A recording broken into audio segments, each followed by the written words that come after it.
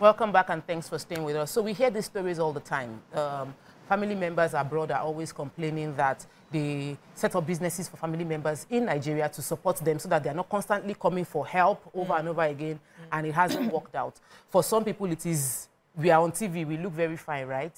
So they feel that we have blown, and they ask us for money, financial support and all of that. And it is not, empowerment is not a problem. We want to discuss how do we empower rightly. Yeah. How can we support people to set up structure? Nima has lamented about somebody, she said, go and do training. The girl stop training, help to start business, help to be, you know, so there's obviously something that as a country we are missing how to do empowerment right. So I think the first thing is to watch people and watch if they have staying power. And that's why you don't jump into becoming a messiah all of a sudden. They ask for 10 million, give them 10 million. Why?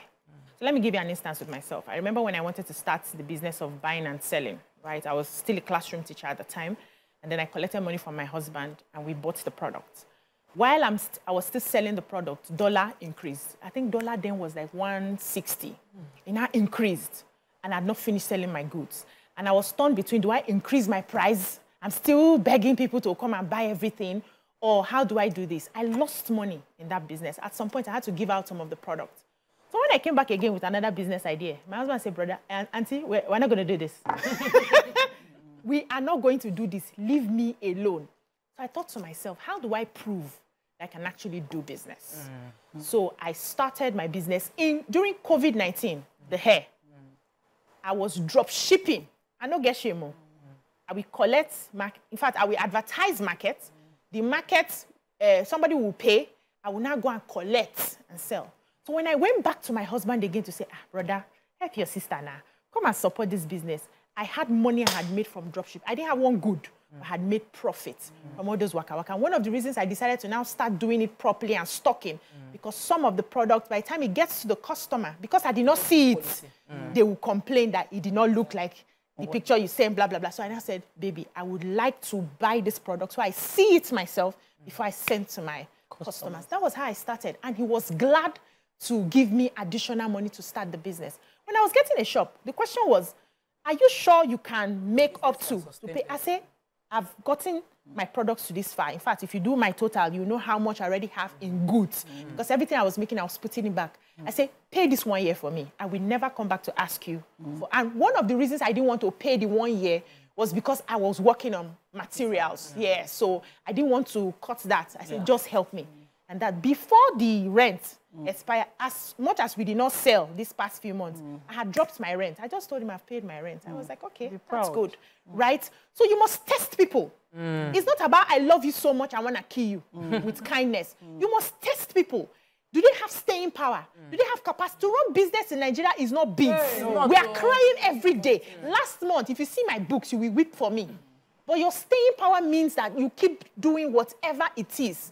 Now, when people get something that they feel it's free, it didn't come from my sweat, there's a tendency to mismanage it. And that's why you must test them small, small. They ask for 1 million. Why can't you start this business without a penny? Let me even see if customers will listen to you in the first place. Go around, talk about it. Let's see how many customers you can make, you can bring before I give you the cash. You see if this person is ready to work. So sometimes, test them out with small. Their staying power. And see their strength. In that testing, you may find out that this person cannot. See, everybody cannot do business. Let's stop lying to people. The person that we've been supporting to do business since has been failing. Over 15 businesses collapsed. Our money gone. This person, when he's working for you, he's diligent. He knows how to do the work. He knows how to put himself in every work. Can you sit down in the office and work? This is where your skill. Everybody cannot do business. We all can be entrepreneurs. Let me take Ayo from Mile 2. Welcome to the show. Good morning. Mile 12, rather. Hello, Ayo. Are you there? Yes, I am. Good morning. Fantastic. Good job. Thank you, sir. I mean, good job you guys are doing there. I must appreciate the effort. So, to be quick about this, there is no doubt that spiritual attack is, but business mindset is very crucial. So the Bible was not stupid when it says that if you're faithful in little, you'll be faithful in the much. But the question is, what does that lead to that you're faithful in doing? There's no doubt that this guy talking about is a great marketer. He understood the product. He did a very good job at marketing, but he lacked the ability to manage a proper business which affected him. No doubt, he's a good master, but not a good money manager. I mean, find out, we're talking about 15 million naira here, and I believe that a business that is ready to put such an amount of money should have looked at 3 most important things in of the proper business. The first one is selection. You're looking at the right person to select a particular school. Fine, he's a good marketer. After selecting the right, you want to look at the proper place to place them. You can't place a marketer in an accounting department. It won't work. If you have properly placed the guy, a place where he's actively living in his strength and not place where his weakness is obvious, which was what affected him. And the last thing you should have looked, after you selected your place, you should have looked at training to be better equipped. This guy has the better part of his years has costed, 50,000 naira, maybe 100,000 naira. Might be a better empowerment for him. 1 million naira, that's a lot. That's a lot of money. I'm going to dash me that money after my business now. I know we are good. What money and bring training. Totally understand. Thank you so much, Ayo, for your contribution. Yeah, so how do we empower? I want to talk on mentorship, right? So you find out that on social media, my DM is full. So many people like mentor. For me to choose a mentor, or for people to choose a mentor, people need to understand that mentorship is a two-way game. You need to first of all respect the fact that I'm giving you of my time. The time I want to use to do a lot of things. I'm a busy person, right? I'm juggling. And then you need to show up. People also need to understand that mentorship is serving. I have mentors. I make sure that I show up for them. I make sure that I bring value to the table. Sure. I make sure that, as the way they see me, they are proud that they are mentoring me, that I'm bringing something, I'm trying to serve them, I'm trying to shop for them, I'm trying to also put value in their own businesses so that when I need something, I need that mentorship time, they're willing to give it to me. Most Nigerians, all they want to do is that, mentor me. They're either asking you for something. They're either asking you for something. They don't show up. They don't listen, and they get too familiar. So, yes. They get too familiar and everything. So, and then forget the reason why they need that mentorship in the first place. So, mentorship is important, but you need to, first of all, find the right fit. The kind of business you're doing, not just because you admire somebody or you admire someone's business. There's a lot going on behind every person that you think might be successful, that you think might be getting it right. They're also struggling. And they also need their own mentorship, and they're also working to better themselves. So when you come into a mentorship system, like this boy needed a mentor, but he needed somebody that maybe was in the same line of business, that had scaled up. He will add value to that person and then learn what the person is doing or not doing right. And also it's a mindset. I think it was a business person. Thank you so much. Nima, I know Nima has plenty stories of mentorship. You have learned something. There's something some have worked out right, many have not worked out right. What have you learned in all this, your empowering people? One thing I learned is education in any form it is important. This person, obviously, he got to this point because he had no form of education. I was still talking to somebody I interviewed for a help job at home. How is it possible at your age that you did not go to school, you did not learn a skill?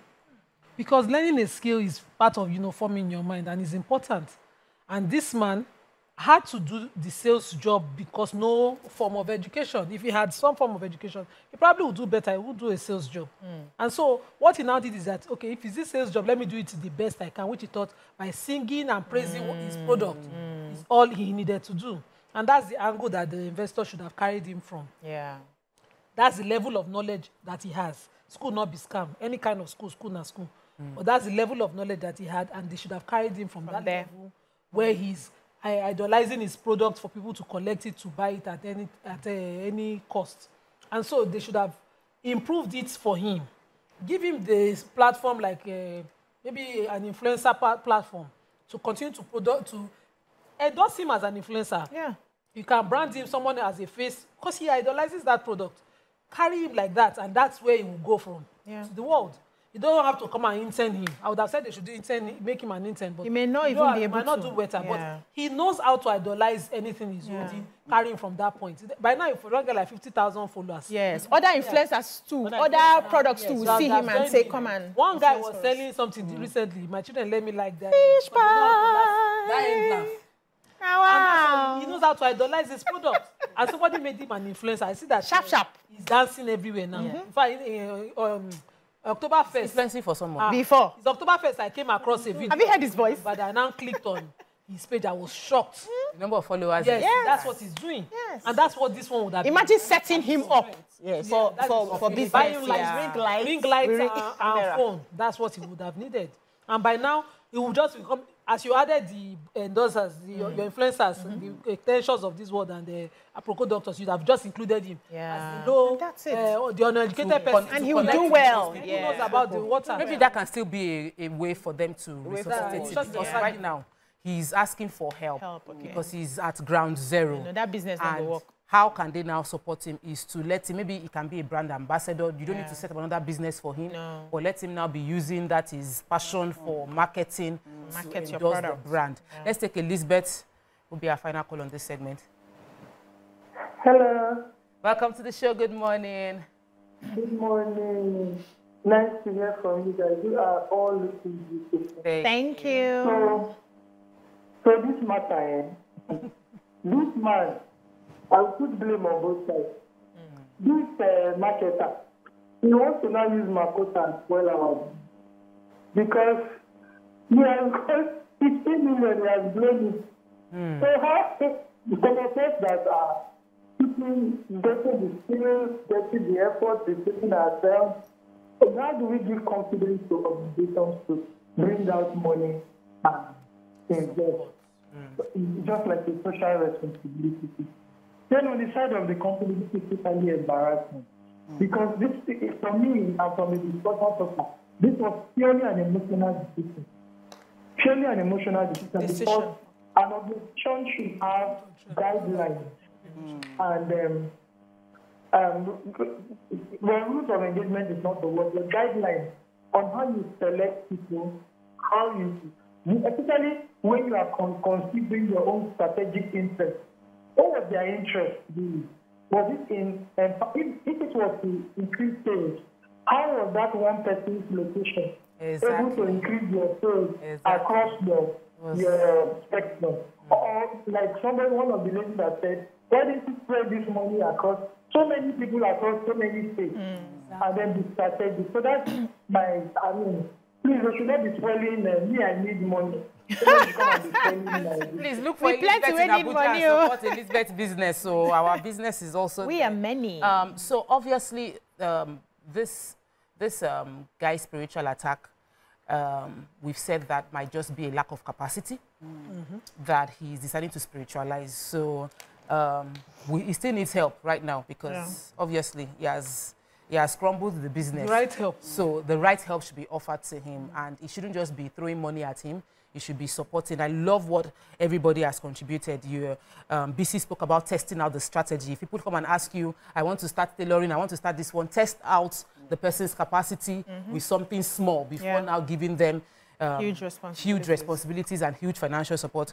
Amaka spoke about mentorship, and she said that for mentorship, you should, even you that you're seeking mentorship should be prepared to add value. So I feel that that's also something we can do. If you have somebody you want to support, don't just give them money for business. Pair them with a tailor. If somebody wants to sell human hair and they say, help me establish a human hair business, tell the person to come and work for BC for 6 months. Simple. Tell the person to intern in BC's office. You can cover the person's transport fare so that the person does like a sort of apprenticeship. Yes. Vast service understanding how the business go. And you can do that for anybody across anybody you want to help. Because Nima said education in any form is important. So before you give somebody money to sell rice, let the person come to Nima's place and see how Nima is bagging rice or he bagging rice or follow her to the meal. You know, and all of those things would give the person a form of education in that business.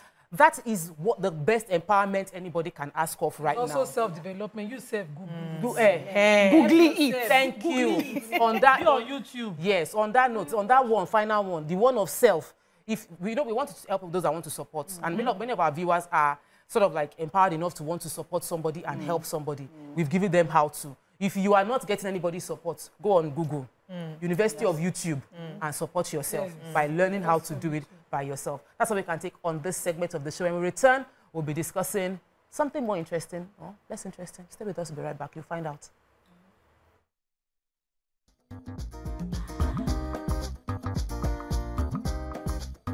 Stay tuned.